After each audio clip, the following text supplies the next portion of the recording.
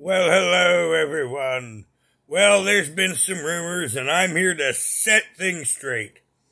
Well, Ernie is in the hospital, but it's for an involuntary 72-hour hold, and he is perfectly fine under the best medical care. And I would say he's probably at least in the middle of his stay. So yes, Ernie Shell is fine, he's all well, and he is being held for 72 hours for observation, not voluntary.